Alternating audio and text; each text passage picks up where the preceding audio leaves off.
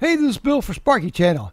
I recently got a question from a viewer, and it is, I saw online people were saying, do not put a microwave on a GFCI.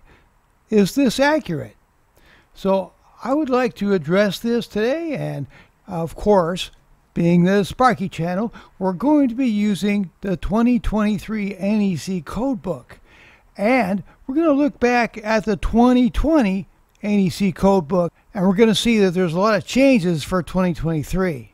This is NEC 2023 210.8D, and notice there's a triangle. That's a delta symbol right before the D.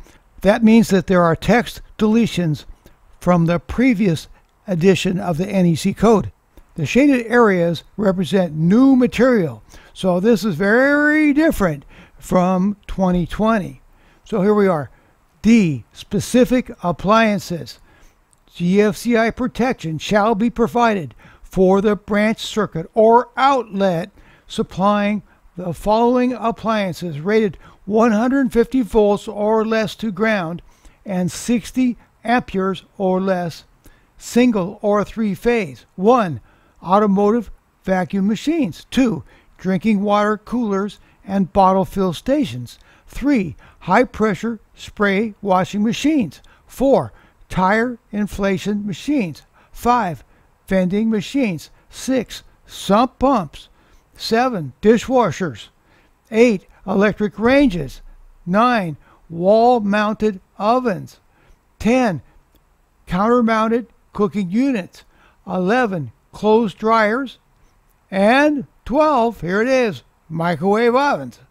So let's go back. It says GFCI protection shall be provided for the branch circuit or outlet supplying the following appliances. So that means you can use a GFCI receptacle in your outlet, or you can use a GFCI circuit breaker for the circuit. It says you definitely need GFCI protection for microwave ovens. Now let's quickly go back to the NEC 2020, and this is 422.5A, and it says ground fault circuit interrupter GFCI protection for personnel. A. General appliances identified in 422.5A1 through A7, and I'm going to show you those in just a second. Rated 150 volts or less to ground and 60 amperes or less, single or three-phase, shall be provided with Class A GFCI protection for personnel. Multiple Class A GFCI protective devices shall be permitted but shall not be required. And here's the 7 items they mentioned. 1. Automotive vacuum machines. 2. Drinking water coolers and bottle fill stations. 3. Cord and plug connected high pressure spray washing machines. 4. Tire inflation machines. 5. Vending machines. 6. Sump pumps.